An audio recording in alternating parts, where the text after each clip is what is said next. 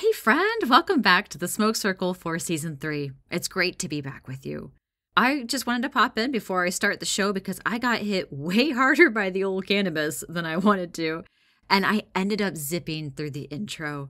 So I want to give our esteemed guest the intro that he deserves.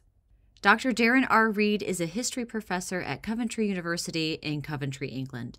He was with us on episodes 52 and 53, and while he teaches classes on a few subjects and his main academic focus is on Native American history and indigeneity, he's incredibly passionate about pop culture history, which is what he's bringing us this time around.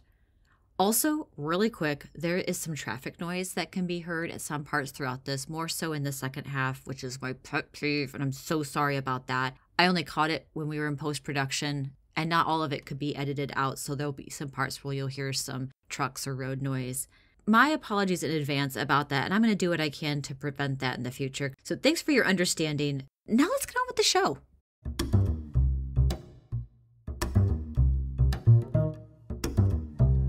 Hello and welcome to Hightailing Through History, a history podcast where two sisters get high and surprise each other with a story from history's vault of the weird and the wonderful. I'm Laurel. I'm Katie. It's officially season 3. Welcome. Yay. And also on the day that this comes out, it's going to be 4/19. So one day before our annual holiday, Stoners Unite. Here we go. Class is back in session, and we are with our favorite history professor, Dr. Darren Reid. Yay. Hello, the little seen third sister. Hey, Dr. Reid, it's so great to have you back here again with us. And for our listeners, he was on our 2-part series for Indigenous representation in popular films. So that was episodes 52 and 53. They were a hit. Everybody loved them. And they shot up to our top 10 pretty quickly. So we are so lucky to have you back with us again. So hello. Thank you. It's my pleasure. I'm really excited. We have some fun stuff that we are going to be talking about today. I know I'm really excited to chat, and sorry, I'm a little more stoned than I wanted to be today, folks. So this is like when you're trying to run in your dreams. Yeah. It's kind of what things feel like right now. So maybe we should just talk about what we're imbibing in today to help celebrate season 3. Let's go. Yeah, so some fruit cider. Yeah, it's very boring, but there we go. No, it tastes so good. It's like fizzy juice, which is nice. I think that's what you had actually the last time you were on with us as well. I think so. I think I'm very consistent. We're boring today. I'm drinking water. We're staying hydrated. That's good. Bravo. Good for you. Taking a little bit of a cannabis break, but that's okay. Doesn't mean I love it any less. You said you had a smoothie too, though, right? I do, so, yeah.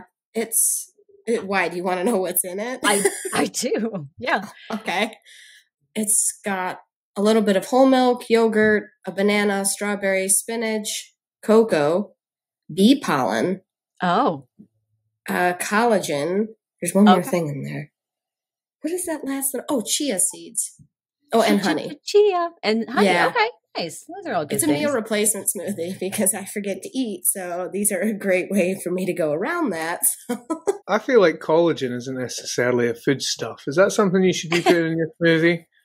Like, isn't that something to put in your lips to make them fuller?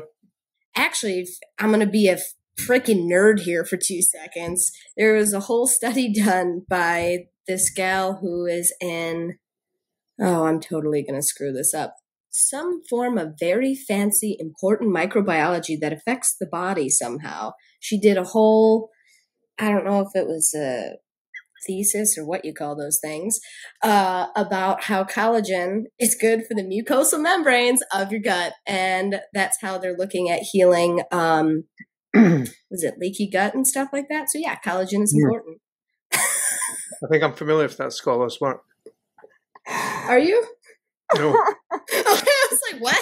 I need a little bit more specificity than some girl who does biology or something. I feel bad because I actually have the paper, like the actual printed out paper that she did. It's on my refrigerator. I don't know, man. I feel like collagen is for plastic surgery. Maybe call me old-fashioned. But... It's just powdered bone is all it is. Ugh.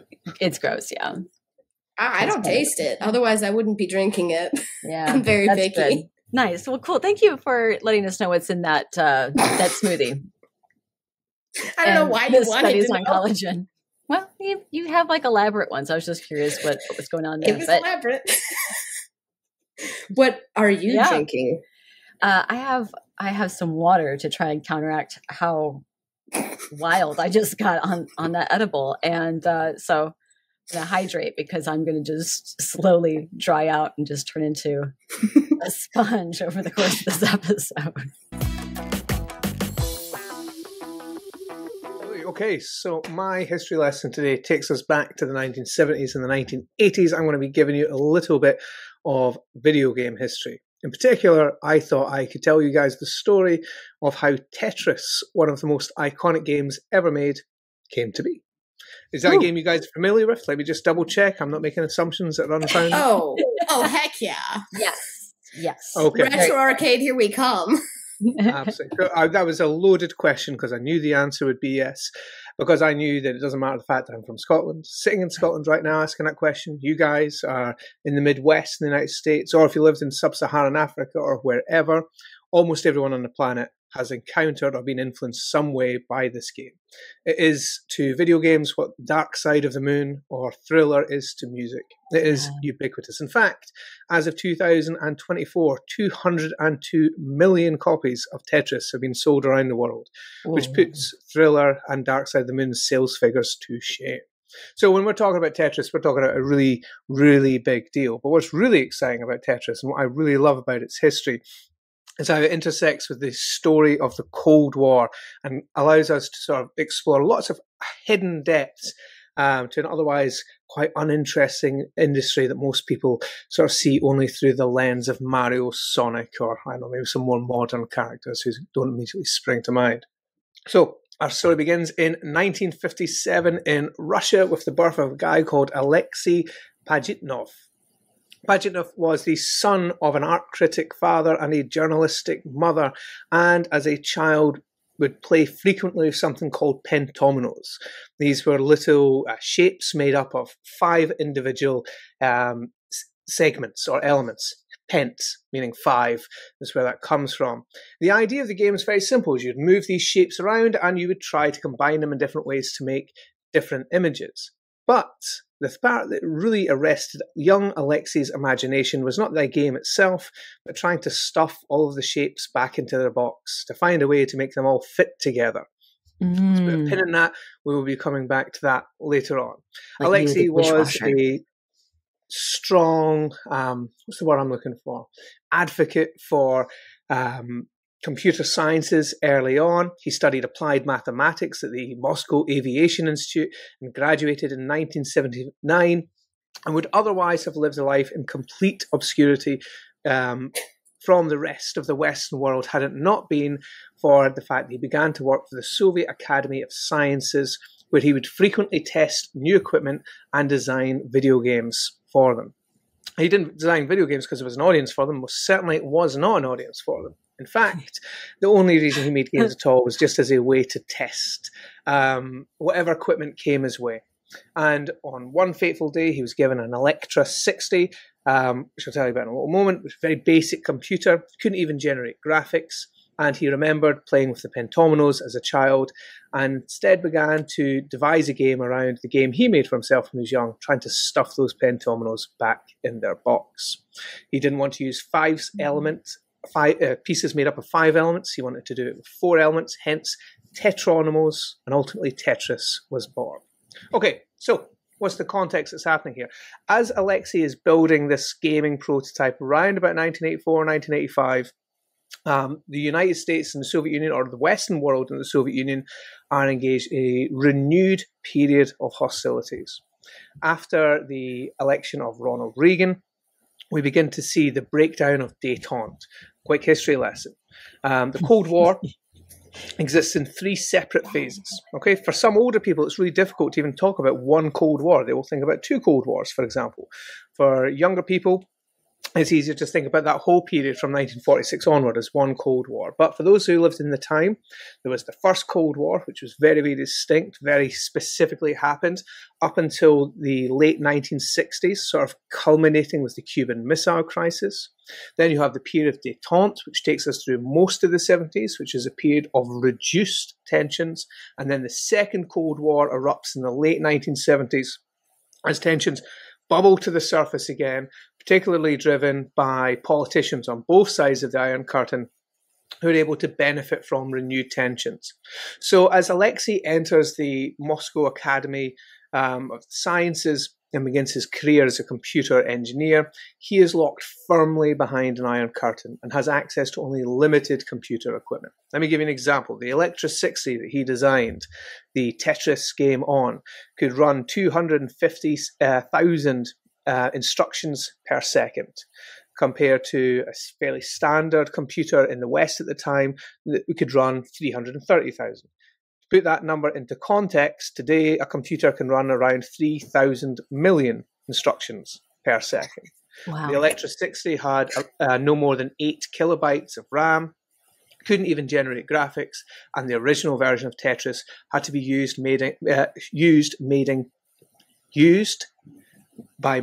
was made by using text-based characters. There we go. I got there. Yeah, we get there. Yeah, sorry. I've had like 2 or 3 sips of cider now, so I apologize.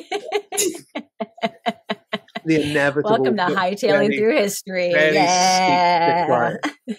Okay, so Pajitnov produces this game, and it becomes a hit in the way that a game can only become a hit in the very early days of computing. Other nerds and engineers, people working in the academy, begin to get copies of it and to play it on their computers. And slowly but surely, this game filters out like a virus to all of the computer laboratories around the Soviet Union. And by the time you get to about 1986, 1987, it begins to bleed even further into the Soviet satellite states of Eastern Europe. So very slowly but surely, this game starts to spread, and everyone who plays it becomes addicted to it. In fact, in one institution, at least we know, the game itself was specifically banned because employees, and these were medical professionals, kept being found not doing their job and just playing Tetris on whatever computer they could find. So this game was a hit, but the Academy of Sciences for whom Pajitnov worked weren't interested at all. They had no interest in something as superfluous as a video game. There was no market for video games in Russia or the USSR at this time. In fact, right into the 1990s, one of the biggest, most successful video gaming platforms in the former Soviet Union was based on something called the ZX Spectrum, which was a British microcomputer, so clones of that. And let me tell you, that was out of date by the late 1980s, let alone well into the late 90s, where it was still being used in Russia. So even in the comparatively recent past, Russia's access to the same type of consumer electronics hasn't always been as wide. So back into the early 80s, a very, very limited market. There's no opportunity to commercialize this. The second reason there's no opportunity to commercialize this software for poor Pajitnov is he lives in a communist superstate, the USSR. In fact, the USSR specifically claims the sole right to import or export software. So Pajitnov wanted his game to be played. He thought that there was something there. And so he began to reach out to people in the Soviet state, hoping that some of them would help him to organize its export to the outside world. And again, what you have to remember is that this guy who's designing and built this game has very little knowledge of how the West works. Who do you even contact? What does a contract look like? Would there be any type of money involved? He had absolutely none of these ideas because the people working in the institutions that he was working in, living in the country or the entity that he was living in, very, very much had very limited access to knowledge about the outside world. So the first major development that happened after the creation of the original Tetris was the result of a guy called, now let me try and pronounce this correct, Vadim Gerasimov. I've never said that out loud before. Vadim Gerasimov. For anyone who is Russian, please accept my apologies. Now, Pajimov is generally accepted to be the father of Tetris, but Gerasimov had a huge role to play. He was just 16 years old and a high school student, but he had an IBM PC, which made him really, really rare and really, really special in Russia. And he had the knowledge and ability to port, that's to transfer and to readapt, to translate the original Tetris program running on that Electra 60 into an IBM compatible version. And the big deal with that is the IBM compatible by the mid-80s was becoming the basic standard for all personal computers in the Western world. It wasn't yet, but it was on its way. In fact, the PC that you are running this software on now is a direct derivative of the IBM compatible. So anything that runs Microsoft's Windows is essentially a new generation IBM compatible. So he creates a new version of Tetris with graphics and with sound and a scoreboard. Lots of basic things were missing. And the first feature-complete version of Tetris is completed by 1986. And it's that version that begins to leak out into the satellite states of Eastern Europe. And it's there where East literally met West that business people began to encounter the software and say to themselves, hey, there's a lot of potential here. But boy, did that raise even more questions. How on earth could you license something from the Soviet Union? Who owned the rights? Did the state or did the individual? What were the terms going to be? How could you give them, communicate money to them? How would you make contact with them? Did you need someone from the state to serve as an interlocutor or a translator or an ambassador, so to speak, between them? Lots and lots of questions emerge. But one man emerges who very quickly feels he has the answers to them. One hero on the horizon. One hero on the horizon. I take my drink. Yes. I was about to start doing the Jurassic Park thing when I'm like, nope, no dinosaurs, Katie, stop that. One man, fabulously less qualified than anyone in Jurassic Park. Robert Stein enters our stories, perhaps one of the most interesting characters. Because what's a way to happen is he is both the door that allows this piece of Soviet computer culture to enter the rest of the world, and he is also one of the greatest obstacles that stops this piece of Soviet computer culture from entering the rest of the world. Robert Stein is our hero and he is our villain all at the same time. So on the one hand, we've got Pajimov, sort of Gerasimov is sort of a forgotten character in the story, but Pajimov is a way to has created this game but cannot get out into the world, and he is getting no support from the inside. But Robert Stein sees this game whilst he's in Hungary on a business trip and says to himself, this has got real money-making potential. And he sends a fax to the Soviet agency who's in charge of importing and exporting software. And they're pretty much blasé about it. He faxes the Academy of Sciences. They too are ambivalent. And eventually he faxes Pajimov himself, who says, yes, I am interested in selling this software. I'm very, very interested. And this is where Robert Stein really jumps the gun, because like any good Western business person, he co-opts someone else's intellectual property and sells it on before he even has the right to do so. Boy, does he sell it on. He sells it on to an American company called Spectrum Holobyte, who would release the game in the United States. He sells it to Microsoft, He gives them the European rights.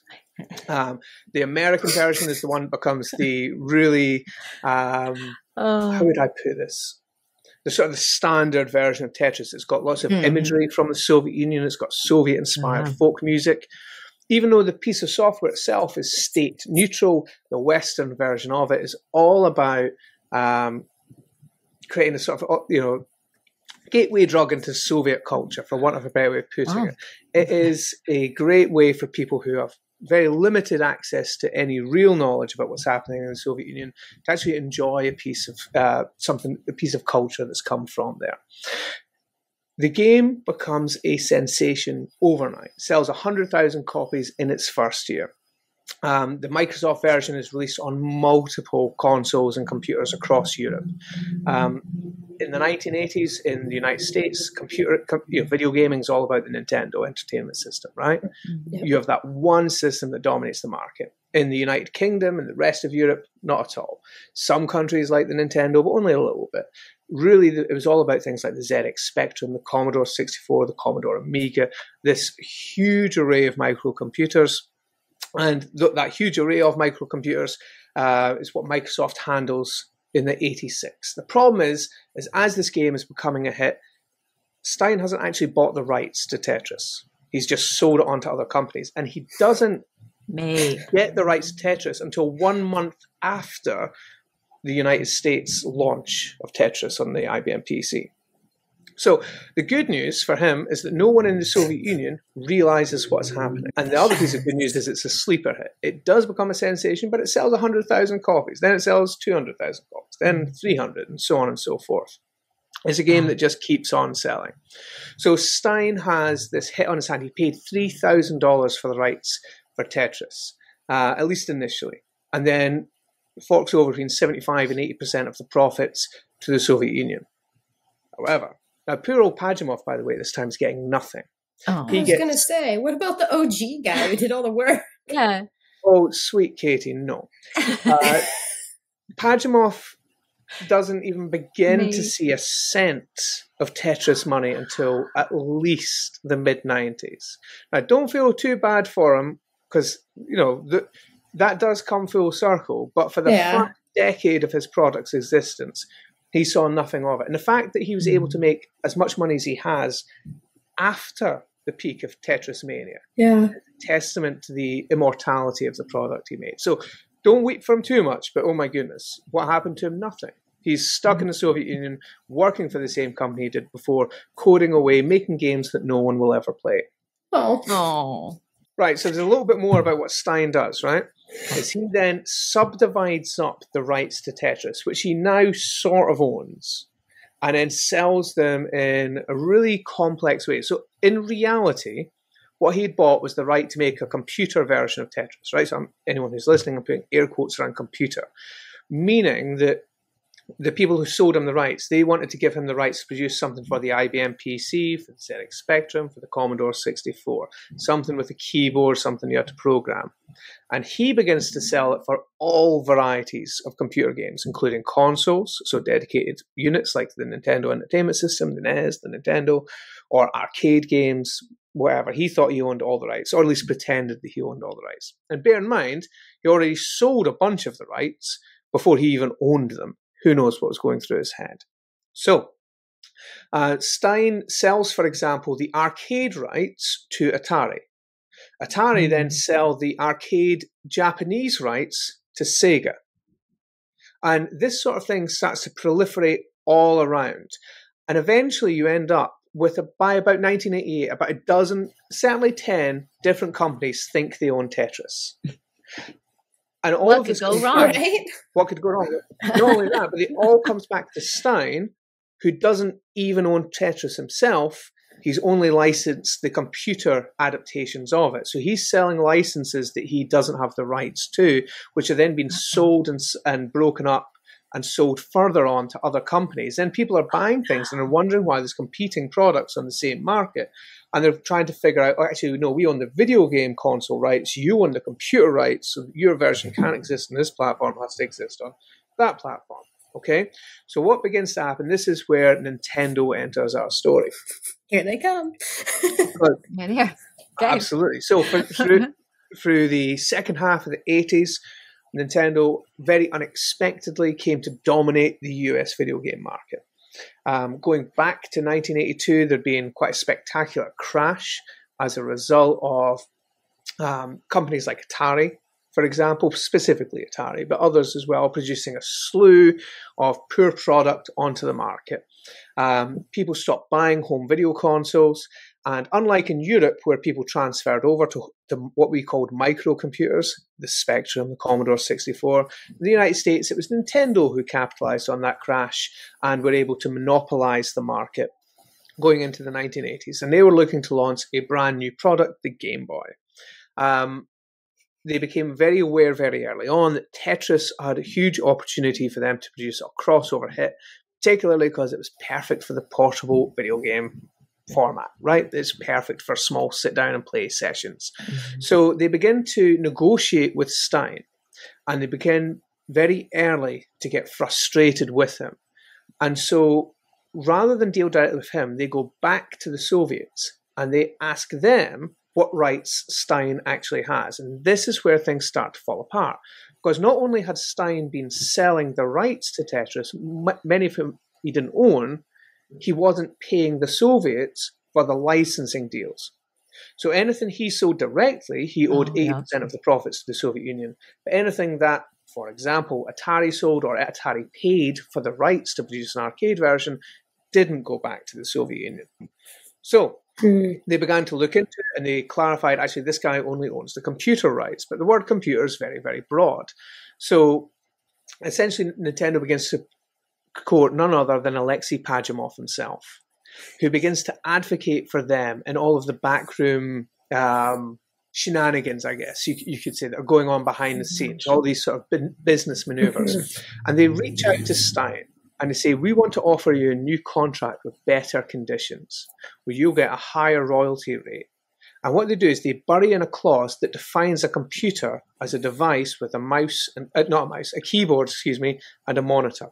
So in other words, he gets a better contract, but within that, which he happily signs, but because that contract is for a specific type of computer, and it defines what that type of computer is, has to have its own monitor, has to have its own keyboard, he essentially signs away the rights to Tetris, which a court may or may not have found that he already had. And that invalidates all the other licensing agreements. And it's at that point that Nintendo sign a deal, and they become the owners, at least for about a 10-year period, of Tetris overall. And they begin to sue everyone. So Atari, for example, Atari was a way to release a version of Tetris on the Nintendo, and that had to be pulled from shelves. Sega, because it owned the Japanese-only arcade rights to Sega, was going to produce a version for its Sega Genesis console called Mega Drive in Japan. They made 10 physical copies of their game of Tetris and had to pull that from them, or pull it before it hit the market. Oh my God! Everything begins to collapse.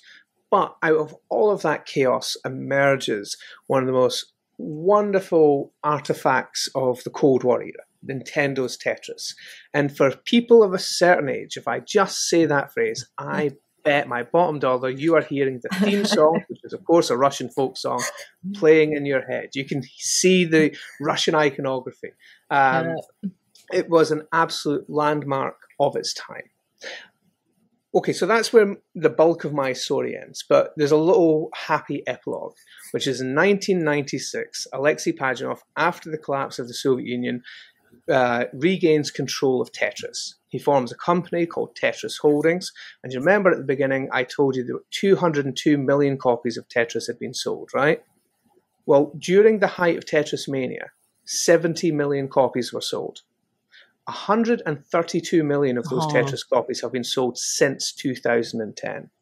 So whilst we no longer live in a world where everyone knows what Tetris is or everyone has played it, arguably more people have played it since the end of Tetris Mania than ever played it during Tetris Mania. So in other words, whilst Pajimov certainly had got the raw end of that complex business history I've just told you about, he ultimately won the day, and I'm sure is very grateful both for your sympathy, Katie, and whatever dollars you have spent on Tetris in your lifetime. Thanks very much for listening. Oh, yes. There it is. He's pulled it out at the end. Oh, no, thank you. That was really, really good. And I didn't know Tetris was Russian. I didn't know anything about Tetris, so that was all new information to me. Yeah, really? I had no idea. That was really cool. Yeah, there you go. In fact, well, you can add this in later on or not. But that was one, for a while, no one wanted to buy the rights to Tetris because they had to be convinced that anyone would buy a Soviet product in the West. They thought it was too Russian. Yeah. And so when Spectrum Holobyte, they put in all the imagery from the Soviet Union, like city scenes, they put in the Russian folk music, they really leaned into it. Yeah. Which I think was the right choice in the end. Mm-hmm. Yeah. I had no idea that was the Tetris song was a Russian folk song, so here you are. So one thing I will say is, I see this a lot on YouTube and things like this, because like retro gaming is one of my passions, and very understandably, most American YouTubers only see the history of video gaming through an American lens. But if you look at Europe, it's a totally different story, like really fundamentally different in some really key ways. And the things that sort of bind it all together is the same chips that have been used in these systems, but the the systems we created or used were really different. So my memories of gaming growing up until the Game Boy come out are really different from most Americans who are the same age as me. Interesting. You used totally different systems. And the ones we used were programmable. So if you bought a Nintendo in the United States, you put in a cartridge, you weren't building games for it yourself or anything. Whereas if you bought, a microcomputer in the UK, you were almost certainly learning to code on it as well. You had to build your own video games? Oh, yeah, for sure. And not only that, the games came on cassette tapes, right? Uh-huh. So even the microcomputers that were sold in the United States, like the Commodore 64 had some success there, but it mainly had success with floppy drives, right? Yep. Floppy disks. Yes. I didn't know anyone who owned a computer with a floppy drive until the 90s. Wow. Everything we had came on cassettes. It was super cheap, but it was really slow to load. But it also meant that anyone could develop a game. So if you want to keep this sort of Nintendo centric, if you like, Rare, who were one of the biggest developers on the Nintendo 64, then they got bought by Microsoft, and they still make games now. They started off as bedroom coders, which was a huge scene in Europe because everyone owned these microcomputers. They wouldn't just play the equivalent of Mario. They then go and make it, and then they'd sell it directly because you could also make the games yourself on cassette tape. So games like I don't know if you're familiar if Ultima, for example, means I know anything. the name. That's what kind of survived a little bit. Yeah, those sorts of sort of early role playing games that were made by one person or very, very, very small teams of people usually just mates who were teenagers working together and would produce like a viable product. But what's really weird is if you look at like retro gaming in say the UK in the 80s, the games are super weird and idiosyncratic. Oh. And they don't really fit the bigger picture at all because it's teenage boys who are making them, British teenage boys with British senses of humour, rather than American companies or Japanese companies who are producing more sanitized global products. Yeah. So it's a really weird. Is that how Conker's Bad Fur Day got started on the 64? I love that. That's the company that made Conker. Holy shit! Right? I love that game. Yeah, that's the one, right? So yes. Conker 64 was created by Rare, but Rare originally existed as a company called Ultimate Play the Game. And Ultimate Play the Game were, I think it's two brothers. Don't quote me on that. I might be getting my micro developers mixed up. Who just started coding on their, I'm sure it was the ZX Spectrum, and they produced very basic but very fun games. And because they were coding on a Z80 processor, they were really, really good and capable of going over to the Game Boy and getting the most out of that system as well. And then they became lead developers on the Super Nintendo and also lead developers on the Nintendo 64. But Conker's Bad Fur Day is much more like a British micro game in terms of sensibility than practically anything else released after 1992. I mean, when you say it was made by teenage British boys, it's like, oh, like Conker, that makes a lot of sense. Yeah, 100%. Oh, yeah. Same British schoolboys, just grown up a bit. Yeah, mostly, sort of. Maybe not all that much. There's a giant poo monster in there. Yeah, there must with corn for teeth. Yeah. I love it. It's amazing. It's a great game. Right. Well, no, it's really good that you talked about a little bit of Nintendo and Sega, and we got Atari and early video game history, because that's exactly where I'm just going to pass that baton, pick it up, and there we go. So thanks, Doc. You can just toss the ball up for me. Spike. Okay, the year 1990. Okay, right. Little baby Laurel is sitting in her apartment living room at a Leap Mario, well timed. It's beautiful. Little red leaf floating down from the sky. I catch it, and I turn into a little Mario in a raccoon suit that can fly, which doesn't make any sense. But it was so much fun because I love Super Mario Brothers 3. There's your scene there. But unbeknownst to little baby Laurel button mashing in her living room, there was a greater war going on. Not one that was in between a mustached plumber and Bowser, King of the Koopas. No, nay, folks. It was one that me and my fellow 80s and 90s kids were a part of, an active part of, active participants. We were both the foot soldiers and the victor's prize. It's the great console war between Sega and Nintendo. Question. Not to like show my age or anything, but is this going to be like the PlayStation and Xbox of my day? Okay. Yes. Thanks, Katie. Sorry. Goodness me. But yes, yeah. And that's why I say like console war, but there was the name that was given to a few of these little battles that they had. And yeah, the PlayStation Xbox One would have been one of them. You got it. Got it. I would say though, like the Sega Nintendo one is probably one of the more famous, also like the biggest chapter, I think, in those sort of console wars there. And the video game industry that today is worth well over 150 billion American dollars with a B, which is greater than both the music and film industries combined. Which is insane. Let that sink in. Yeah, I didn't know that. I didn't know that until I researched all this stuff. Combined. That's from Console Wars, the documentary. That's insane. Do you know how much money is made through music and film, like alone? Let alone like a lot. Holy crap. A lot. You got video games. Yeah, you actually just blew my mind. But before video games were the money-making titan that it is today, we get to go back to a really cool guy that has come up in a past episode named Ralph Baer. He's frequently called the father of video games. And I talked about him in episode 74, so it's season 2, episode 3. And he's invented all kinds of things, but he also invented Simon. That was why I talked about him before. And he was a World War II veteran. During the war, he did military intelligence. And then after the war, he was a defense contractor. And he created electronic systems for military applications. And out of that came video game consoles.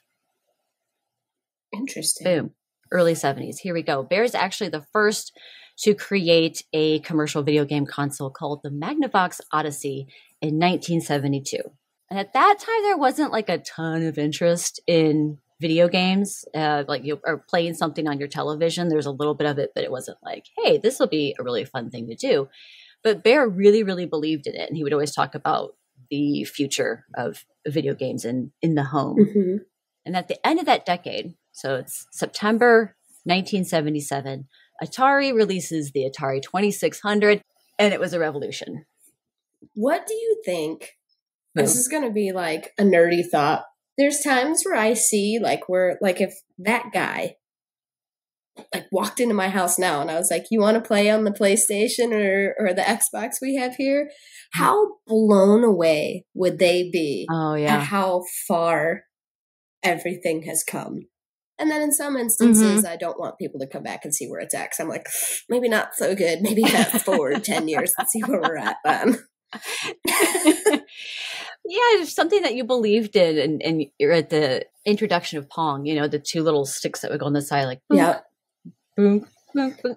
And for him to be like, this has so much potential, and promise. And I think this is something that's going to be so popular in the future. But then to have him over and be like, here's the PlayStation 5. Honey, I only have a 4. I can't afford a 5, but thank you. But I see what you're saying. I was just trying to think of what's the popular one that all the kids anyway. If you have money, you have the PlayStation 5.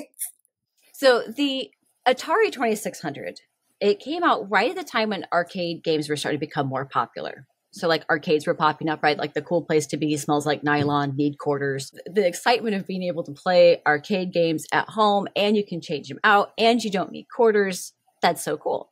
And then companies began to see, oh, wait, there's something about these video games and home consoles, and everyone just tries to jump on that ship. There's way too many people in the video game industry and business.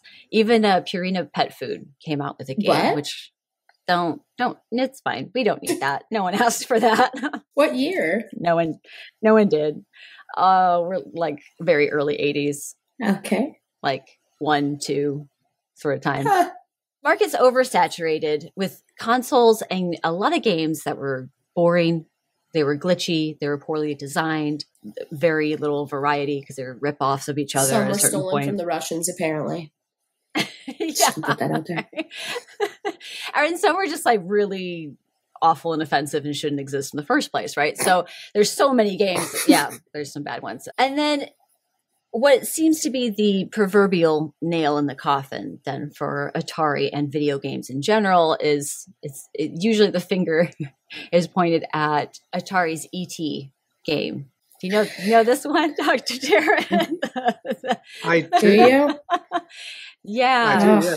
So so essentially by 1982, video games had gotten so bad and there's such a lack of quality control that essentially consumer confidence was shot. And there's two games that are sort of held to blame. The first was Atari's adaptation of Pac-Man, and the second was their game based on E.T. I have a copy of Atari's Pac-Man. It's boxed and unopened and sits on my wall in my work. So Atari's Pac-Man was guaranteed to sell millions of copies, but it was of such poor quality that it was, pretty much hated by most of the kids who got it. Then E.T. in 1982 becomes this huge hit movie, and Atari spends masses of money buying the rights. It then gives their probably one of the most qualified and well-experienced programmers 6 weeks to build the game from start to finish. And the result is a game that's sort of confusing, doesn't really work, and was essentially just a big old disappointment. So it sold in the millions, and then it was returned in the millions as well. And basically, the immediate aftermath of it is this sales for not just the Atari, but for most of the comparable consoles at the time just plummet. And the market, I don't know what the exact figures were, but say the market plunges from roughly $1 billion a year to like 200 million or something like that. Mm-hmm. So it's this huge video game crash as a result of that pure software. Wow. E.T. was terrifying anyway, like we planned that. Did E.T. not terrify anybody else? I hated E.T. as a child. It was the 80s. We were fine. Terrible. But yeah, no, you're absolutely right. Yeah, there is the video game crash of 1983. Everything kind of goes bust. Even Atari is like kind of hanging on by their fingernails. And that happens between like 83 to 85. And then September 27th, 1986, Nintendo's the NES, Nintendo Entertainment System, is released nationwide in America. It's an absolute hit. Everybody loves it. It's great. I had one of those. So Nintendo, as you said, Dr. Reid, like Nintendo immediately dominates the scene. They are the name in the home console video game business market. They are the game in America. To put that in perspective, by 1990, which like within 4 to 5 years after the release of the NES, Nintendo accounted for at least 90% of the United States' $3 billion or 1.8 billion pound video game sector. At that time? Woof. Right? Yeah, at that time. So it's like by 1990. Wow. So we're going to go back several centuries because, we like to jump in our TARDIS? Historical phone booth. Or TARDIS. That's fine too. The DeLorean. There we go. So we're going to put a pin in it here. We're going to go back several centuries. So we're going to rewind. Here we go. So back in the mid-1500s, Portugal made first contact with Japan to begin a trading relationship. And Western playing cards are introduced, which become hugely popular with the Japanese people. Huh. In the early 1600s, though, the Japanese government at the time was like, no, get on out of here, scram. Gets rid of a lot of foreign products, which included playing cards, but they were so popular. So a lot of people then ended up creating what was called Hanafuda cards, which were flower cards. They were very similar, but they're like the Japanese take on the Western playing cards. So it was like our take on it. It's not so Western, but they still got banned anyway, a lot of times because they were associated with gambling and the Yakuza. So. It happens. So there's that. But anyway, let's fast forward a little bit. Later in the 19th century, the government lifts the ban on playing cards. In 1889, a little Hanafuda playing card company opens up in Kyoto. And that little Hanafuda playing card company in Kyoto's name was Nintendo. So the founder, Yamamuchi, he did this really smart thing by getting in with the casinos because they have to open up a new set of playing cards every time. Over the decades, Nintendo stays family owned. and then also stays in the gaming business. And in the hands of Minoru Arakawa, Nintendo then expands late 70s, 80s, that sort of time, expands over to America. They're like, we're going to get into these video games over here. Nintendo's arcade games weren't great. Yeah, bless. They weren't at first. Yeah. At first. A lot of them were kind of like rip-offs of space games, and like they're like, eh. So that was kind of where they stood until I feel like he needs like the Chicago Bulls, the 90s Chicago Bulls, like theme around him. Shigeru Miyamoto. He, in my opinion, in my like nostalgic heart, is Nintendo. He's I know the guy that name. Yeah. See, like, so it's the name everyone's like, oh. He's Mario, right? Like he is who created like a lot of like the big top games from Nintendo. So he comes on the scene. He's a game developer, and he starts designing a game for Popeye, as in Popeye the Sailor Man. Toot toot. Toot toot. Yeah, and he's got this really great game, and in it, Popeye would be trying to jump up different platforms and levels to save his dear Olive Oil from Bluto, who would be like throwing shit at Popeye. And everyone's like, this is a fun game. This is going to be great, except licensing fell through for Popeye. No. We have this game that we love and we like the gameplay. It's really fun. How do we change this around to like make it our own thing? So Bluto became Donkey Kong. Olive Oil became the princess. And Popeye became Jumpman or Mario. Doesn't your heart just want to? It came from Popeye. Like, don't cry. Yeah. Isn't that precious? Oh my gosh. I was like, get out of town. So the Popeye game became Donkey Kong, which is like what launches Nintendo into like good games and like that reputation, right? There's another arcade company that's wanting to get into the video game home console scene. Get the words out in the 80s. And that company was Sega. Da-da. In Japan, Sega had created, about neck and neck for the most part, had created a home console called the SG-1000, which was released in the same year as Nintendo's early home console, which was the Famicom. Didn't do as well. Yes. It was actually released on the same day. Shut up. It was? I mean... It was. I promise you, the SG-1000 was the same day as the Famicom. You will see a lot of people online talk about it as if like Sega was like, oh, we're going to release our console on the same day to head off this new competitor. Absolute nonsense. Total coincidence. On the same day. What? Well, you carry on with the story. Oh, he knows about it. No, you should. You should. I told you retro game is one of my passions. I know. Yeah. So, but you weren't wrong. I just, yours is so much cooler, though. yeah, I had something to contribute, so I thought I should. Laurel, you've done a really magnificent job with the story. Please carry on. Cheers. Okay. No, thank you. No, thank you so much for that. I didn't mean to actually tell you to. That was a surprise. Like, girl, get out of town. Not girl, get out. No, thank you. So that's good. So that's cool. They're released on the same day. Holy moly! Sega later tries to compete with a 16-bit console called the Mega Drive, which came out in Japan, but again, didn't do quite as well. But undeterred, Sega's like, we're going to compete with Nintendo for a share of the US market. We're going to rebrand the Mega Drive to be called the Sega Genesis. There it is. And that was released in America in 1989. Now, breaking into the market, let alone being able to even compete, because remember, Nintendo is the giant by this point. To be able to even compete in America's video game market, super difficult. You have to get a store to carry your product in the first place, give you shelf space, so like people actually can buy it. And no retailer's really going to give you much of a chance when Nintendo is dominating the scene and making everybody a whole lot of money. Yeah. It's like, so why take a chance on something else? Like, we're good, So Sega needed the tide to turn it around. So enter Tom Kalinske. And now, in my personal opinion, if you care to know my personal opinion on these sorts of things, I like Tom Kalinske. He's a cool dude. Like from what Tom. I obviously don't know him personally, but he's one of those people who seems like a great leader. Like everyone says nice things about him, and you get the vibe that people that worked for him would like just totally go to war for him. You know what I mean? Like, Okay. Yeah, he was a likable guy. Yeah, likable, good leader. And how's this? So for the millennials and younger Gen Xers, you already know and love him as well. He invented the Flintstones children vitamins. Heck yeah.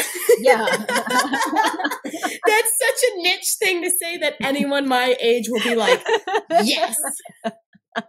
And your age, actually, as well. Oh, my goodness. Yeah. Oh, so you Gen just X did as it well, right too. there. Yeah. You want to talk about 90s nostalgia? Where my 90s kids at? That's right, listeners. You blow that comment section up because where my 90s Flintstone kids at? We're here. Look at how those vitamins helped us. Those good old vitamins. Look at that. Yeah. So he helped invent the Flintstones vitamins, the chewable vitamins. Delicious. But wait, folks, there's still more. He's got quite the cool resume. For Katie, that was all she needed. That was her seal of approval right there. It was cool. I love him. But Katie, you've actually already met him before and studied him once before, but it was a while back. He is like the golden boy of toys. He's like the crown prince of toys. So Tom Kalinske helped revive the Hot Wheels line. He worked for Mattel, but he invented He-Man and Masters of the Universe. There he is. Yeah. Duh. I'm sure. So I have talked about him, and I know I talked about him. So Tom Kalinske, he is He-Man. By the power of Grayskull. Yeah, I have the power. That's right. Tom Kalinske did. He sure had the power. Like I said, he helped revive the Hot Wheels line that was flagging, you know. And he was also the man who made Barbie what she is today. So because of his success with the Flintstone vitamins, he was brought onto Mattel in 1973. And at that time, Barbie sales were not doing great at all. And Tom asked Ruth Handler, who was the founder of Mattel, she created the Barbie line and everything. He said, aside from being named after your daughter, you know, what makes Barbie so special? And she says, with Barbie, a girl could be anything she wants to be. And he's like, hell yeah, I'm taking that and I'm running with it. And so he completely revitalizes the Barbie line and all the accessories and everything. He has these huge accessory lines, all the different occupations that Barbie would have, you know, like the astronaut and doctor and president and like all this stuff. Like he started all of those. I love the Friends, the Corvette, the Dream House. All of it. All these things that he's touching. He's like Midas touch, right? Like all these things he's touching become gold. And he becomes Mattel's CEO from 1985 to 1987 until just like, you know, weird office politics sort of stuff pushed him out. Drama with the board of directors. And he's like, I just don't really like this. I'm out. And he resigns. Lame. So Kalinske, just chilling, vacationing on a beach. He's hanging out with his family after he's like left the company. And Sega's president, Hayao Nakayama, hunts him down. Like he's good idea. Finds him like he's Liam fucking Neeson with a very specific set of skills. You know what I mean? He's like the Japanese Liam Neeson. He's like, I'm gonna find this guy in his business suit on the beach, and he says, "I will find you, and I will employ you." And that's how it was. He's like, I've got a product that's really cool, and everyone's gonna love it, and you really need to see it. Because we need somebody to like take it and run. And so Tom Kalinske's like, all right, fine. I'll do this. I'll go back. I'll check it out. Right. So he takes the job at Sega as Sega of America CEO. Kalinske, like, he doesn't really know much about video games. Mattel did like some little handheld toys, you know, but I know toys and I'm good at this sort of thing. Don't worry. I'm good at this. Ask, what is he going to do to a video game industry? What isn't he going to do is going to be the question, really. This is the creator of He-Man we're talking about. Come on now. Yeah. He's He-Man. He's Barbie. He is Flintstones vitamins. Fuck yeah, he is. Is the crown prince of toys. Those things Tom Kalinske. slap so hard. Like if they brought a candy back of it, I would say just take my money because I want it. And it has that weird irony taste afterwards. I'm telling you. It's the weird thing. It's on my 90s nostalgia page, and someone's like, do you ever just think about the Flintstones vitamins? It's like, who doesn't? I can taste them right now. Yes. Linsky takes the job as Sega of America's CEO under the agreement, Mr. Yakiyama, that I am allowed to do what I need to do to get Sega Genesis on its feet and be able to compete with Nintendo.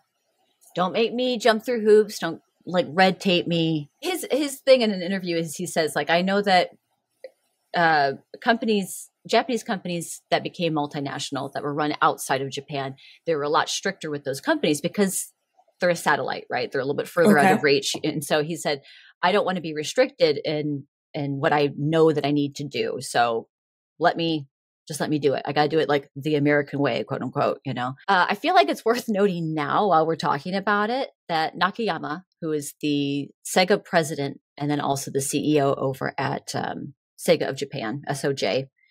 Okay. He's described by everyone basically in any interview I saw as domineering, scary, hard to please. Oh, yeah. Sounds lovely. Hard work. Take that information. Sorry. And you're just going to just put that in your back pocket. Hold on to that. Okay. Hey, welcome to the midway point. I know I've never stopped you in the middle of a story before, so I'm sorry about that, but it's kind of hard to find a midway point when there's 3 stories, and mine is always particularly long, so here's the literal midway point. Thanks for being here. Really, we are so glad to be back for another season here with you. We really just want to say thank you. Thanks for being here. Thanks for showing up. Whether this is the first time listening, thanks for giving us a chance, or you've listened to every single episode from practically day one. Thank you so much for all the time that you give us and all the support. And we're going into season 3, and I was just thinking before I started recording this that this is actually going to be our 3rd year doing Hightailing Through History. We're rapidly approaching the 3-year anniversary. And we love doing this so much, and we're so passionate about it. It's for me, it's practically a full-time job. I do it because I love it. I love being here, and I love learning and sharing what I learn with you. So I've decided that I'm going to do something that I'm really bad at doing and just ask for your support. And that can mean a lot of different things. There are a lot of amazing ways that you could support us for free because we really are a tiny show. And if we could just get our audience to grow, that would be huge support right there. Like sharing any of our social media posts. We are on Instagram at Hightailing History or on TikTok at Hightailing History Pod. Like this video, to comment on it if you're watching on a platform that allows you to do so, like YouTube. Leaving a star review. Those are really quick and easy to do. Or if you have a little more time, writing out a review on the platform that you're listening on. That's huge. Sharing our show with a friend or an episode that you're listening to, we would greatly appreciate that. If you can think to take the time to do that, it would mean so much for us. We also now have a Patreon. We call it the Best Buds Club. So if you want to support us in a financial way, we'd be thrilled. You can find us at patreon.com/Hightailing Through History or search Hightailing Through History at Patreon's search bar. Over there, we have what we call our half-baked episodes, which are shorter episodes that we do. We have our history munchies, which are different historical cooking or history lessons while we cook something. For this episode, I will be putting out one about ramen noodles. Bonus materials such as interviews with our guests and behind-the-scenes content. And then we'll have merch one day. We're going to have some discounts on merch as well, too. That's patreon.com/Hightailing Through History. All of our social media and Patreon are directly linked in the show notes below. Thanks for sticking with me through that. We're so glad you're here. Now let's get back to the show and on with part 2.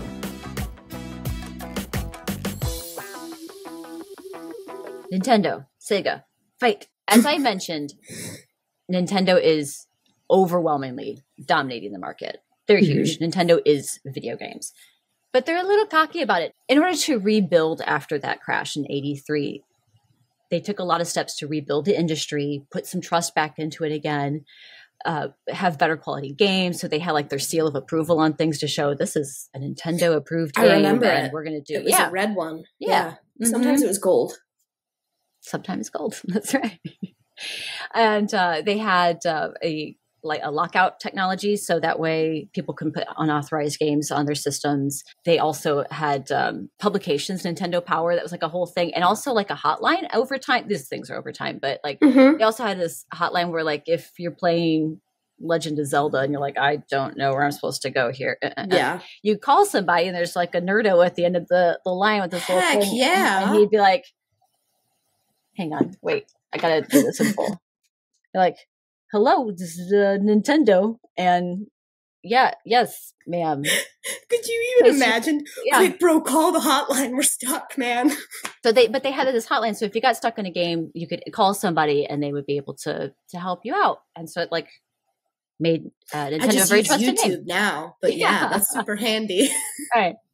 On top of that, though, they bullied computer software developers to create only for Nintendo. Oh, good. Yeah, that's nice, lovely. right? And also to kind of strong arm retailers into only carrying Nintendo products. So they got in trouble with the law. You know, people were saying like, this isn't fair. You're effectively running a monopoly here with the video game. The market. Yeah.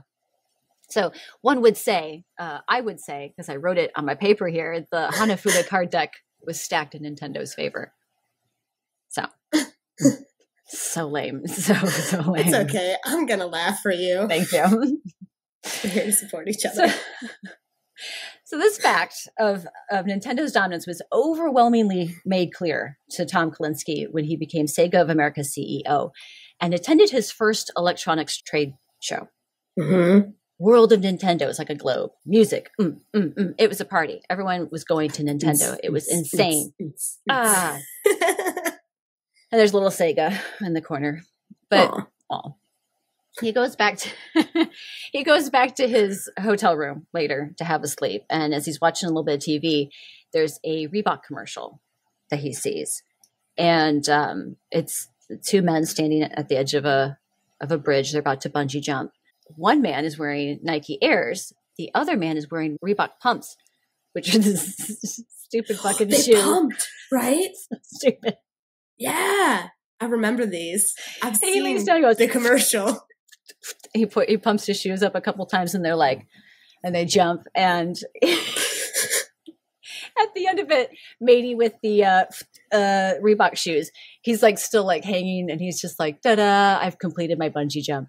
And it looks over and the other guy in the Nike Airs, the shoes are still there in the bungee, but not the man. So it's a very controversial ad. Or it was like, damn. Very effective marketing. Reebok effective, right? Yeah. Kalinski's like, this is how we're going to change the game. This is how we go against Nintendo. Does he come up with a master plan? He's got a master plan, right? He says, let Nintendo have the kids. We're going to go after the older teens, the college students, the adults, that kind of stuff. We're going to have a little bit of edge and attitude. And we also need ourselves a funny little guy to go up against Mario. Sonic the Hedgehog comes out of a contest that they had over at SOJ, Sega of Japan. And originally, Sonic was like really mean looking. He had like claws, a spiked collar. He had a band. He had this girlfriend named Madonna, who was like Jessica Rabbit levels of sexy and voluptuous. Like, but she was human too, so that was also interesting. Yeah, she likes short, kind of blonde, choppy hair, red dress, shaped like this. Okay. Got it. So that's Madonna. That was Sonic's girlfriend. So Sega made Sonic. He's dating Madonna. Yeah. He has a band. Mm-hmm. Sega of America encouraged a cleaner version of Sonic, and that ends up being the one that we all know and love, right? Yeah. Tom Kalinske, with all of his ideas, he goes to SOJ for his big meeting with Nakayama and the board of directors. This is what needs to be done. Sega Genesis needs to be at a lower price. We're going to make a game for Sonic that's going to come bundled with the system, like how Super Mario Brothers was with NES, that whole thing. They already had a game called Alter Beast that came with the system, but they're like, that's not as much fun, doesn't have as much like long time playability. Sonic the Hedgehog's where we need to go. Kalinske also wanted to get licensing with American pop culture brands and movies that hit the older, trendier share of the market, more sports games, so let's partner up with EA, Electronic Arts. Mm-hmm. And that's how we're going to take on Nintendo. Ta-da! The board of directors are just staring back at him, and they are not happy. They're furious. Like, they are so pissed. But Nakayama, even though he's really mad, he leaves the meeting and says, I hired you on to do what you need to do, and I told you I was going to let you do it, so do it, but it better be good, kind of thing. Uh-huh. So, Sonic the Hedgehog gets developed. Gameplay is fast. It's so fast. It's totally next level. You can go up, you can go down. You like zing from one thing to the next. And they do a mall tour to get that teen mall crowd. They go to these American malls on a mall tour all summer. And the kids are testing it out. And the kids are like, this is so cool. Look how fast this is. I love Sonic. This is so like Sonic is insanely fast. Actually, that's why I couldn't play it. It's too slow. I died all the time. I was like, I suck at this. I mean, yeah, I tried playing it recently and I'm like, this is so much harder than I remember this being as a kid. I can't remember how to like get him to stay in place and spin. I was like, what button is that? Is it down and 8? Down? I called the hotline. Oh, this is Sega. They didn't have a hotline. Well, that was a feature introduced in Sonic 2. So that's why you're struggling to do it. Listen, this group chat's going to be blowing up. I'm going to be like, listen, I'm stuck on this part in this game. Yes. The move you're referring to is the spin dash in that game of Sonic 2. And everyone who picks up Sonic the Hedgehog from their youth can figure out how to do it because it wasn't in that game. Oh my gosh. Thank you. Thank you. You know what? That makes me feel so much better because I was like, I feel like my muscles in my fingers were telling me this is how this is supposed to go, and I couldn't get it. I think your video game hotline just became that. Yeah. Oh my goodness. So Sega has to go after the retailers now, right? And they're like, we're going to go top down. We're not starting with small stores. We're going to go right for the big dog. We're going for Walmart. So they have a meeting with Walmart to try and get in. And Walmart's like, no, we're already good with Nintendo. Thank you so much. But no, Sega. As Kalinske, as the team are leaving Walmart headquarters, there's retail space across the street from Walmart. And they're like, oh my gosh, we're going to turn this place into like a little try Sega Genesis for free storefront kind of thing. We're not going to sell anything, but people can come and they can play. We're going to put it right across the street from Walmart, which ended up actually becoming popular with the Walmart employees. I bet it did. It had huge lines, and they got the kids coming in too, right?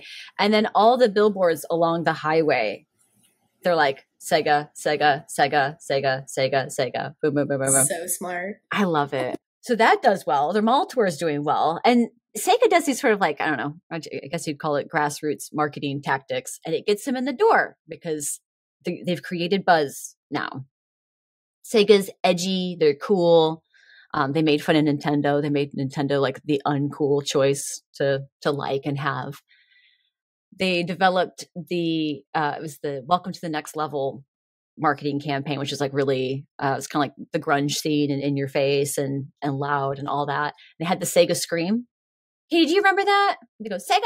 Like that in the commercials. That was a really bad impression. But anyway. Sega Scream. It's just part of their marketing campaign that they did. It like became like a thing that I remember kids doing. Kalinske and the Sega of America team, they rolled out all these changes before Nintendo's big release for their Super NES, which came out in September 1991. And it worked. Like over time, the fact that Sega was able to hold their own against Goliath, aka Nintendo, proved to everyone that Sega really had something for the gamers, and it influenced retailers to get on board, open up more space for Sega products. And this is a big one, I think, it got the third-party game developers on board. So a lot of them broke their exclusive agreements that they had with Nintendo.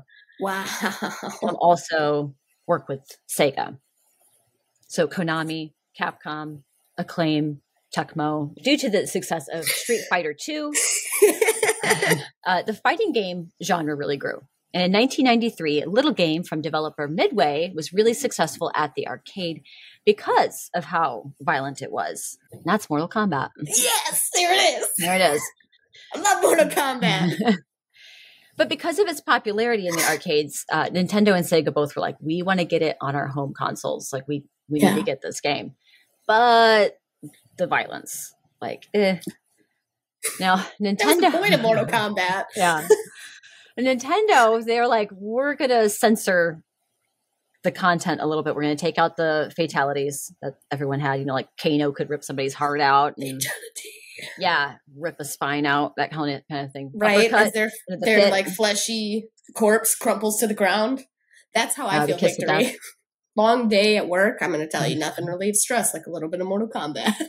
So Nintendo's like, we're going to change the color codes on this, and I always remember it being like green blood. So like you'd punch and like little green sprays would go. But I was also seeing a lot of my sources that it was sweat. So I don't know if there's certain places where they made it look like sweat and like blood. I'm not sure, but I just remember the green blood. Editing Laurel here. So I got a little more clarification about that. It seems that both Nintendo and Sega did not have blood, but with the Game Genie, there was a blood code that you could work around for the Sega Genesis. And the Sega Genesis allowed for the color codes of the sweat to be changed back to red, and therefore we got blood in the Sega Genesis game. The point being that they changed the color. There's no blood in the Nintendo game, right? Whereas Sega did not do that. They're like, nah, let them. Well, you said their market was older, so yeah, and that was their whole thing. Like, this is what we're going for. So, I mean, Mortal Kombat came out in '93. Doom also came out in '93. I feel like a lot of people these days would kind of like laugh at the pixelated violence that's in those sorts of games at the time, those early ones. But I remember, like, I certainly wasn't allowed to play them. I did do that. Did you? So naughty. Don't tell anybody. Don't tell anybody. Don't tell my mom. Yeah, but it was violent. It was kind of like a shocking thing. And in news segments at the time, they'd be like, these are the violence of video games. And like the kids would be like, I like playing the games that have violence in them. And I like the blood and stuff like that. And the parents were like clutching their pearls and, you know. So there's a combination of violent video games along with like some other moral panics of the early 90s. You know, we've got the war on drugs going on. Yeah. A lot of times video games were talked about as like addicting or like being peddled and pushed to kids like or drugs. Or that they created violence. That was a big one. I also think there's like a little bit of holdover from this satanic panic of the late 80s too. Like, just because a lot of these games, like especially with Mortal Kombat, there was like a sorcery sort of thing there too. So Congress gets involved, right? Like, people are a little upset. Congress gets involved, and there's a series of congressional hearings between Sega and Nintendo. Lord of mercy. Yeah. Okay. And the two biggest games that were at like the heart of it all is Mortal Kombat was the big one, but then Sega also, which had all the violence right on the Sega console. But there's also another game that only Sega released called Night Trap. It was kind of like it's like an interactive movie. It was kind of played out to me like an 80s like B horror movie, you know, like, okay, I was gonna say it's a horror teenage game. Girls slumber party weird thing. Anyway, so they were like, we don't like this, and we got to talk about it. Yeah. So what's interesting to me is Bill White, who was a executive over at Nintendo. He feels like Nintendo's maybe been resting on their laurels a little bit too much. He's like, Sega's got a good thing going. I'm going to jump ship, head over to Sega. And then he became Sega's senior vice president. So they put Bill White into this congressional hearing with Howard Lincoln, who was senior vice president at Nintendo. Right. So like just a bit of tea for you. But the tea and the shade. Tea and the shade. So Nintendo takes this stance of like, well, Mr. Senator Lieberman, Joe Lieberman, we curate the games that we have at Nintendo, and we specifically don't have the violence in our games or try and curb it out and censor it, blah, blah, blah, blah, blah. Meanwhile, Sega, who has already gone into the hearing looking like already like a little bit of a bad guy, or like, we market our products to an older crowd. Like that's our stance. And we also have been developing this rating systems that we're trying to get the rest of the industry to use so that way people buying the games are more informed. And Nintendo, they have violence. It's like, here, wait, look, here's this gun that they developed for their shooter game. It ends with them basically being like, you guys figure it out or we'll figure it out for you. So the video game industry in early 1994 had taken up this what a great year. system, which is the Entertainment Software Rating Board, which we still have today on everything. 1994, here we go. This is where some cracks are going to start to happen. 94, Nintendo shows up with a cheesy safari theme for their electronics show. And they fake shoot Sonic the Hedgehog. And they say like, I know. And they say, we're going to allow the violence. in Mortal Kombat 2, we're going to open ourselves up to some more mature content. And they take a page from Sega's playbook and they have the whole Play It Loud marketing campaign, which was like the grungy rock and roll scene. Sega, on the other hand, they're like, okay, what's our next level? What are we going to do? And this is where the cracks between SOA and SOJ like really start to show. So Sony really wants to get into the video game business. Hey, Sega, Sony, maybe we should do something together and call it a Sony PlayStation. There was actually a secret deal that happened where they were going to have like this joint hardware, but they would make their own money off the software. Could you imagine? It was like this close. Like we very nearly had the Sega PlayStation. Could you even imagine? Like, that would have been wild. Mm-hmm. Like in a good way. Yeah, it would have been really cool. But there was the engineers and the developers at Sega of Japan were like, no, we can't really agree on the specs. And so that fell through. And Tom was like, I don't feel like they tried hard enough. Like, I feel like it was just starting to be like a butting heads sort of thing. Mm-hmm. But it was so close. So Sega starts developing something called the Sega Saturn. But it didn't have the hardware yet. So like they didn't have the 32 bits, but they're like, we are talking to this company called Silicon Graphics, who in 1994, like were part of movie magic. Around the time that you were born, Katie, movies had a nice little Oh, I know. October of 94 was a big month. There was there's Jurassic Park. There was Pulp Fiction, Lion King. There was I got excited. Great movies, yes. But just in terms of like the technology behind them, like the graphics and everything. The Mask, right?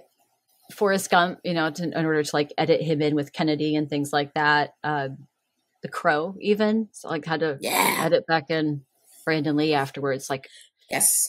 So these were all like new technology that was on the scene, and they nearly had a deal with Silicon Graphics. And then they're also told no by Sega of Japan, which is really surprising because the whole thing was like, hey, when I can't come on board, I don't want to be red taped and have to jump through a bunch of hoops. I know what we need to do to stay competitive, and that's not happening now.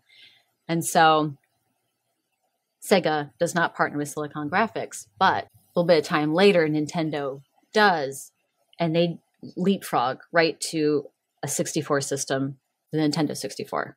So 1995, the big electronics show, they call it 3E. Nakayama from Sega of Japan. The hardware, software, like the Sega Saturn was not ready yet, but Sony is now going into their own development. They're like, fine, Sega, if you're not going to do the PlayStation with us, we're going to do it on our own. They get a guy from Sega to come join their team. Now that's a whole like little three-way war. It's a problem. Sony's coming in. At the electronics show, Sony comes up to the stage. This is the PlayStation. This is what it's going to look like. How much is it going to be? $299. Practically mic drops out. $299 for the debut of the Sony PlayStation, which was much cheaper and had much cooler gameplay than PlayStation was $300 when it first came out. So it's always been expensive. Yeah, well, and even then it was less than the competitors. So everyone's like, oh my gosh, this is going to be cool. CDs was cool, versus the cartridge, because again, it allows for better, like longer games and graphics. It does, and all that but sort of they stuff. don't last as long, do they? Anyway, so it's like practically, boom, mic drop, Sony PlayStation, everyone loses their minds. April 9th, 1995, the Sony PlayStation is released in North America.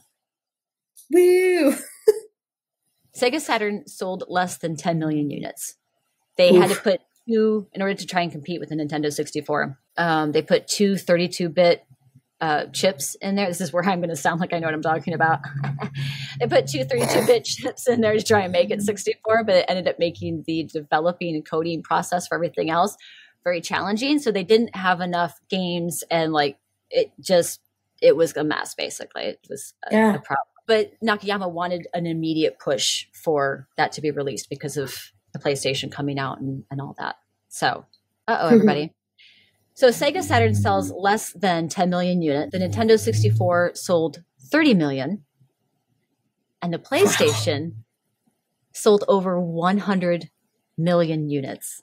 Yeah. Second only to its sequel, the PlayStation 2, which remains the highest video game console Sure is. of all time. Also the best. But anyway. Mm-hmm. And also having that being CD based as well too helped push their sales because again they could get better games, but they won the contract with Squaresoft, who Final Fantasy, that entire huge series, and then Final Fantasy VII. I know that gorgeous game, Final Fantasy VII, helped push sales to that because like it was such a popular game. Final Fantasy VII was with Cloud, right? Yeah. Mm-hmm. Yeah, that's the one that everybody likes. 7 and 8 are like my favorites. I know 8 was your favorite with Squall. I just liked that 7 had. Oh my goodness. Meow. That scar on his face, goodness gracious. Oh my goodness. You look like the lead singer from A-ha. He totally does. It's so funny. What were we talking about? Oh, Final Fantasy. And the PlayStation. So the war, air quotes there, effectively ends between Sega and Nintendo. Fortunately, Sega had a big L with the Sega Saturn. Tom Kalinske resigned from Sega in 1996 and went on to work at Leapfrog, the educational toy company. I love Leapfrog. No, he just keeps it on going with that one hit after another. Boom, boom, boom. Tom Kalinske. That dude's got gold, man. He knows what's up. Sega has one last push with a sixth generation console that preceded, but was very soon up against Sony's PS2. So like, good luck. Nintendo GameCube and the Xbox. Oh, and that was called the Sega Dreamcast. It was the first home console that came with a modem. So Sega was already looking ahead to online gaming, which is like what gaming mostly is, well, in a lot of ways is now. I remember that, yeah. So that had a modem that came with it, and that was the first console to do that. Came out in 1999, discontinued in 2001, and then Sega leaves home consoles and changes its focus to development of software and licensing. But Nintendo still very much exists. But the in 1996, Nintendo had a massive cash crop of Pokemon. So Nintendo's not going anywhere. Yeah, they did fine. But then the war ended up going between Xbox and PlayStation, of course. But PlayStation's just recently beat that one out officially. Xbox or Microsoft is like, you win, Uncle. I'll say Microsoft isn't making Xbox. No, anymore? I think they still are, but they're like, we're not going to try and go compete with Sony. So there we go. So the war between Sega and Nintendo, Sega versus Nintendo. Nobody won. Sony won. So there. Yeah. All right. That was awesome. Thank you, Laurel. Oh yeah. Thank you. So really long. It was very nostalgic and exciting for me. Yeah, it did too. Thank you. I highly recommend. So I read a couple of supplementary articles, but I watched a documentary called Console Wars, which was directed by Blake Harris, who wrote the book, which took me an obscenely long time to realize it was the same person that did both. Read the book, most of the book of the same name, Console War by Blake Harris. The book is very nearly about the same thickness as my paperback copy of Dune that I have next to me. So didn't get through all of it, but it was a pretty good book. The biggest criticisms people had was like the dialogue a lot of the dialogue was made up and extrapolated based off like of interviews and stuff like that. But the author says that like right off the bat in the beginning. So, I mean, as long as you're not taking each and every single word of dialogue for gospel, then, whatever. Yeah. But it's good. And I really love the documentary. Documentary is very good, which you can find on Paramount Plus if you're in America currently. So, boom. Yeah. Loved it. Good stuff. Listen, this is about to get super fun, y'all. Are we ready? We're going to head back to nothing at all to do with it, what any of y'all were talking about. All right, we're going to go straight back to the ancient civilizations, a little bit of a topic that by the time this comes out, it won't be here, but I had to do it because, it's going to be a bit of an obvious topic for those of us here. This is being recorded before the 19th. But I was perusing the interwebs and I found a little bit of more information on the topic that I didn't know about, right? So what I assumed to be correct was also not totally true. So I'm going to share it with all of you because I love finding out that I'm wrong. It makes it 2 times as interesting to me. Mm-hmm. So you probably guessed it because you two are very clever people. We're talking about solar eclipses. There it is. Oh, okay. And how ancient civilizations experienced, understood, and interacted with them. The spark noted version, let's say. It is. So it comes as no surprise, I'm going to guess, to you, well, definitely to you guys, but also to listeners, that eclipses were often seen as bad omens, which is how I kind of assumed, like if you asked me, oh, Katie, what do you know about ancient civilizations and like eclipses? I'd be like, probably not good, dude. And that would be my basic answer to you. So, and like one astronomer over at Louisiana State University, he said, imagine that you're a farmer, you're just out here and all of a sudden the sky goes dark. He goes, probably not good. I was like, that's what I would think. I'd be like, holy shit, what's happening, man? You'd be a little nervous. Yeah. Right. Yeah. It's a little, you'd be like, what the? He said it, because a lot of times it would be read as a message from the gods, right? To our ancestors, an eclipse, it looks that ominousness, right? The sun and the moon are typically, not always, but oftentimes the chief gods of a pantheon were modeled after them. So when the sun's dying in front of your eyes, it's bad. I was like, yeah, probably, dude, probably. Oh, yeah. And it's such a strange darkness too. Like when it's in totality, it's like you have sunglasses on, but it's like sunny, and it's like it's weird. You're looking around, you're like, wow, what's the sky going dark, dude? It's going dark, and you're like, oh, it's okay again. We're all right. So in Mesopotamia, the region that today would have Iraq, Syria, Kuwait. It says Turkey, but I never say Turkey right anymore. Laurel, how's it go? Oh God, don't do that to me.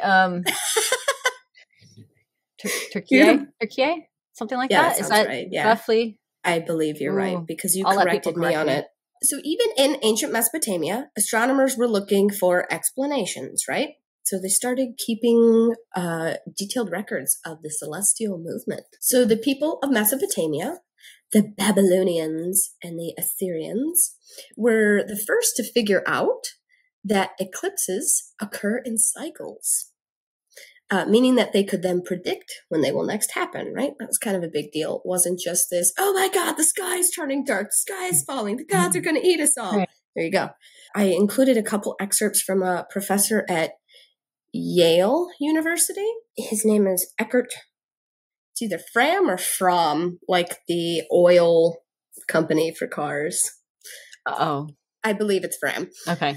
So he talks about how in Mesopotamia, they have a lot of leftover text because they wrote it on clay as opposed to like wood or shit that just disintegrates in time, right? Yeah. Problem. He talks about how not every text that they found necessarily, this is going to sound really stupid, but like said the same thing. Because like what I told you, my predetermined notion on this was, oh, it's always a bad thing, right? Sky's turning black, shit's going down.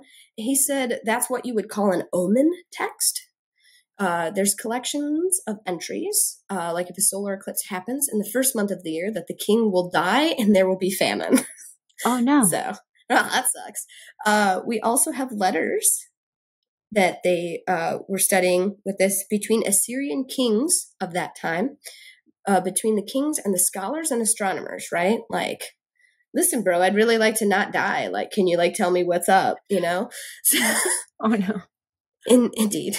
I'd like to know if that's going to happen or not.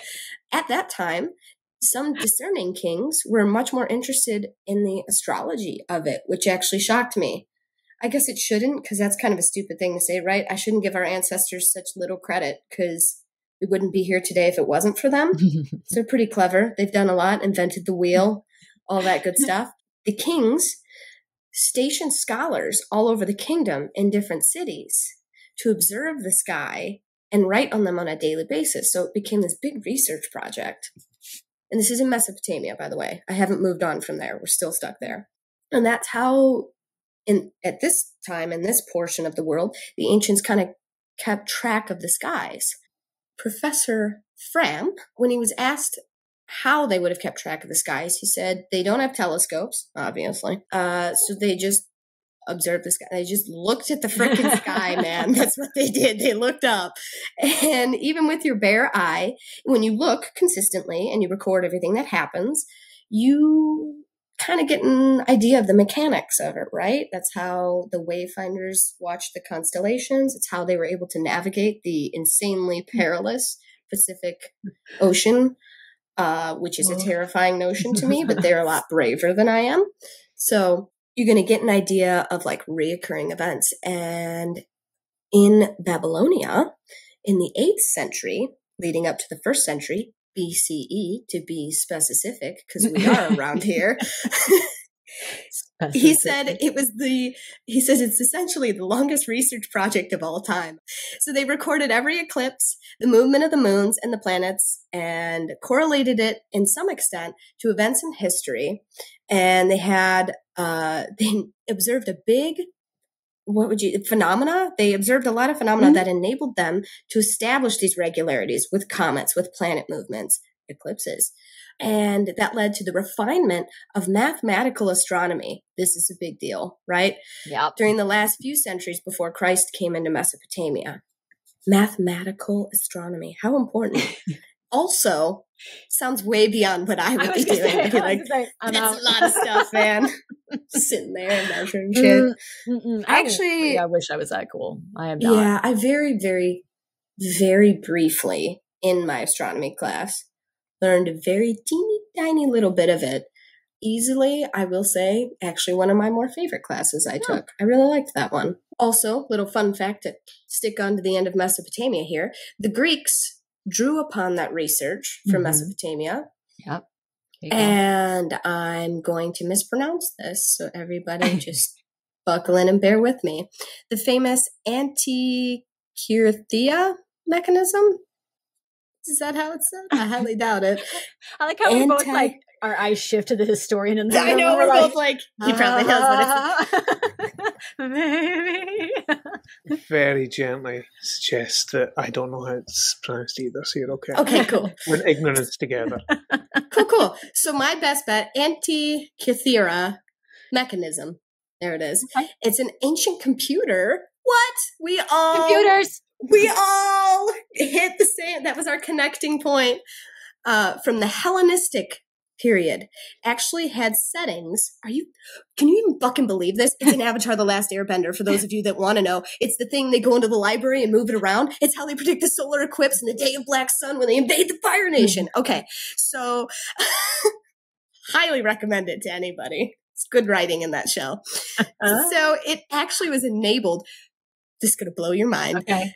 The prediction of solar and lunar eclipses based on the Babylonian models. If you've seen it, there's this big room they walk into, like a big astronomy room. Would be kind of a stupid, but there's all these mechanics, and there's this big representation of the sun and the moon, and you can move them by moving mechanisms. Very Indiana Jones in my mind right now, but no, that's perfect. That's kind of what this would have looked like, which is so fucking cool. Very cool. Yeah. So, without scientific explanation, the darkening of the sun or moon during an eclipse would be a really startling event. Duh. Throughout history, eclipses have been seen as a disruption of natural order or eye problems. And many groups have believed them to be bad omens. Many ancient people even have spiritual explanations for the solar and lunar eclipses to help them make sense of this random phenomena, right? And we're going to go over this last bit. It's just a couple of different civilizations that we picked out because basically what it comes down to is we have existing info from them. So this is what we know about what they would have experienced because like I said, people who wrote stuff down in wood, sorry, we don't know. It's not around. So in ancient China, it was commonly held that solar eclipses occurred when a celestial dragon attacked and devoured the sun. The Chinese eclipse records are some of the oldest in the world. They go back more than 4,000 years. And one, sorry, this is really funny. It simply states, the sun has been eaten. That's the record for the day. The sun has been eaten. That's the sentence right there. I was like, oh shit. Oh, so to Wow. frighten away the dragon and save the sun, because we gotta do that, people would bang drums and make loud noises during an eclipse, since the sun would always return after the ruckus. It was easy to see that this tradition stuck around, right? Yeah, It I love seems it. that isn't that great? Yeah. It seems that the ancient Chinese were not particularly bothered by lunar eclipses, however. One text from 9D BCE dismisses them as a common matter. Now, I read in one of my sources that they said a lunar eclipse and solar, they always come 2 weeks apart. In India, the ancient Hindu mythology provides a rather graphic and disturbing explanation for these eclipses. Are you ready? This one gets wild. Yes. So according to the legend, a cunning dragon named Rao sought to drink the nectar of the gods and attain immortality. Who fucking doesn't? Mhm. I would have. Disguised as a woman, Rao attempted to attend a banquet of the gods and was discovered by Vishnu. As punishment, the demon was promptly beheaded. Oh, done. And his decapitated head was sent flying across the sky and darkened the sun during the eclipse. What a Oh, ride. yeah. I know. Love Some that. versions say that Rao was actually able to steal the sip of the nectar before being beheaded, and the elixir before it reached the rest of his body, and his immortal head is in perpetual pursuit of the sun and sometimes catches and swallows it, but the sun quickly reappears as Ryu has no throat. Oh. That's fucking awesome. I heard that and I was like, that's sick. I'm living for it. That's so cool. I was like, oh, I'm really loving it. And then it, like, the last line hit me and I had to, like, replay that a you're couple like, oh times in my my. head. And I was like, yeah, that would make so much sense. Okay. Magic. Oh, I love that. Okay. Thank Indeed. you. We're going to Mm. head more into probably more familiar territory in ancient Mesoamerica. The Inca of South America worshipped Inti, the all-powerful sun god. Inti was generally believed to be benevolent, but solar eclipses were understood to be a sign of his wrath and displeasure. It has to be wrath, okay? You can't describe a god being angry without being wrath, because it's bad. Following an eclipse, spiritual leaders would attempt to divine the source of his anger and determine which sacrifices could be offered. Although the Inca rarely practiced human sacrifice, it is thought that an eclipse was occasionally deemed serious enough to do so. Fasting, it says, was also common, and the emperor would often withdraw from public duties following an eclipse. In North America, there are a couple different takes via the First Nations up here with their own legends on such events. According to Choctaw legend, a mischievous black squirrel, this one's actually really fun, a mischievous black squirrel is gnawing on the sun and is the cause of the eclipses. So like the Chinese dragon, the squirrel needs to be frightened away by the clamor and yells of the human witnesses. So adorable, right? I have a little black squirrel that lives in our neighborhood, and he's like the only one, and he lives in a very specific area, and he brings me so much joy, the little squirrel. Oh my goodness. Yeah.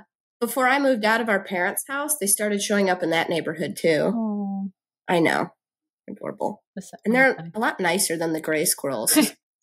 Moving a little bit over to a couple of other tribes with the Ojibwe and the Cree, they have a story that a boy, or sometimes a dwarf, depending upon the telling. I'm going to do my best with this name. I looked for a pronunciation of it, and I could not find one, or at least not one that gave me like a real one. Tikabis, I believe, sought revenge on the sun for burning him. So despite the protests of his sister, he caught the sun in a snare during an eclipse, and various animals tried to release the sun from this trap. This is super, super adorable. But only the lowly field mouse could chew through the ropes and set the sun back on its path. I was like, oh, no matter how small you are in this world, you're always important. So it was the field mouse that set the sun free. Oh. Going across the ocean into West Africa, I also looked for the pronunciation on this, and I couldn't find one that sounded right. Bantam Maliba. They were an ancient people of what would now be northern Togo and Benin. According to their legend, human anger and fighting spread to the sun and the moon, and they began to fight with each other, and it causes an eclipse. The legendary first mothers, Puka Puka and Kiokoke, urged the visitors to demonstrate peace to the sun and the moon to convince them to stop their brawl. During an eclipse, the Batam Maliba people make amends for old feuds and peacefully come together to encourage peace between the celestial bodies. And I saw that a couple times in history where some people did take it as a bad omen, and it meant that they had to like bring peace to each other. And I was like, see, that was what I thought was cool in history, because to me, I always took it as like a bad omen, right? So last but not least, of course, we're going to talk about the Egyptians because, you can't not. Because the Egyptians. Here we are. If it's history and it has to do with the sky, they're probably involved at some point.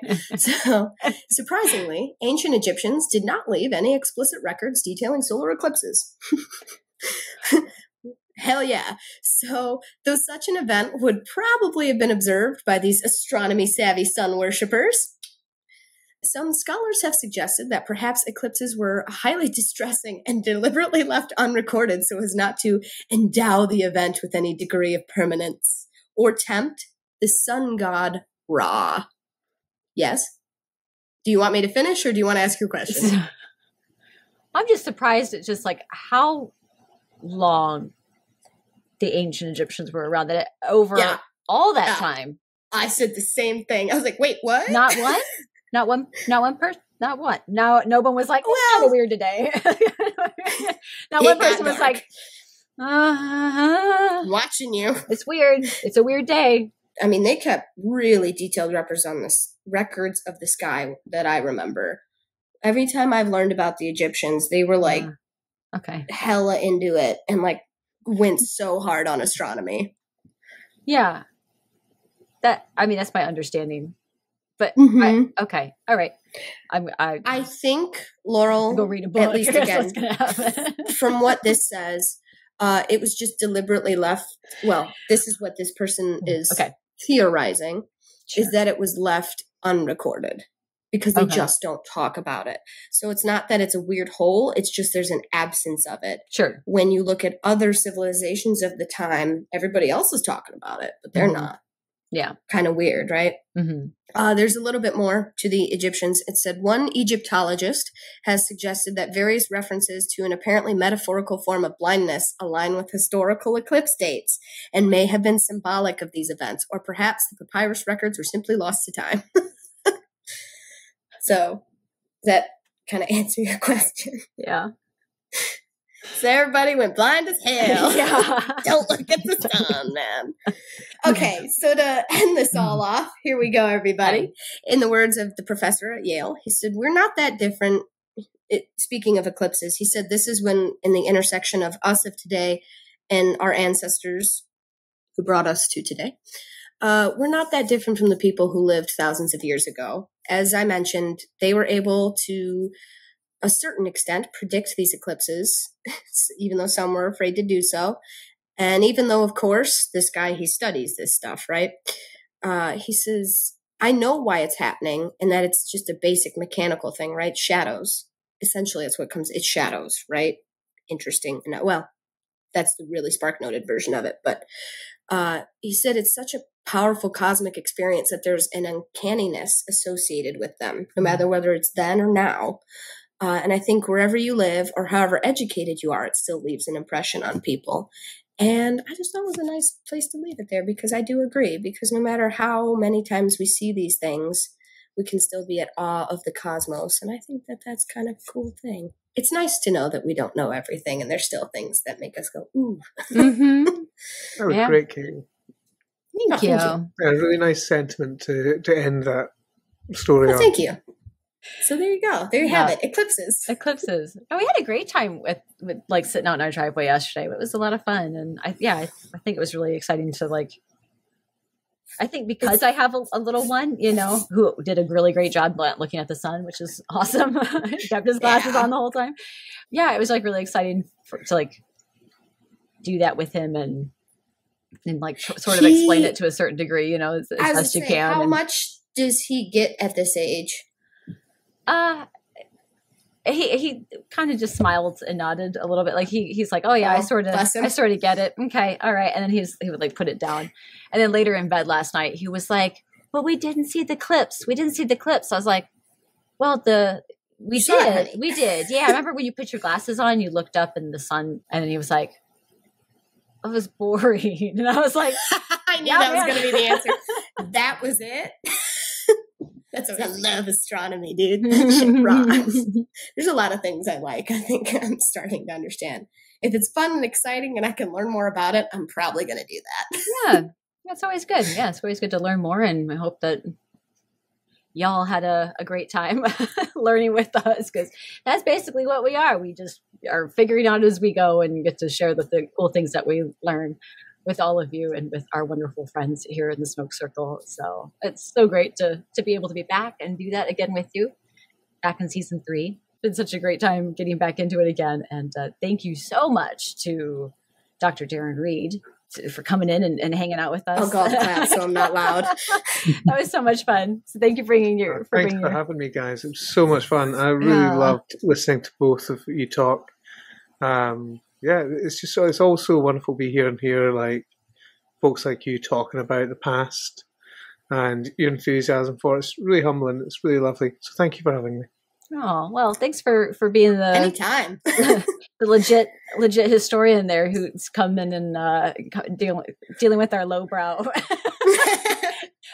hangs out with a couple of anything here was lowbrow. I thought you guys did such a good job and just made it really entertaining as well. You know, I really loved it. I really love being able to do this live to you guys. It's really special. So thank you for having me back. Oh, it's our absolute pleasure. And yes. anytime, we would love it. We love having on. Anytime you want to excitedly talk about history, you're one of the few people I can do it without getting made fun of. So come back. And we'll be back again in a couple of weeks. In the meantime, folks, get money, get high, give love, and don't look at the sun, okay? Don't do it. But also enjoy these events safely, because some of them only come around once in a lifetime, and it's so worth it to see it. That's right. Bye, everybody. Bye.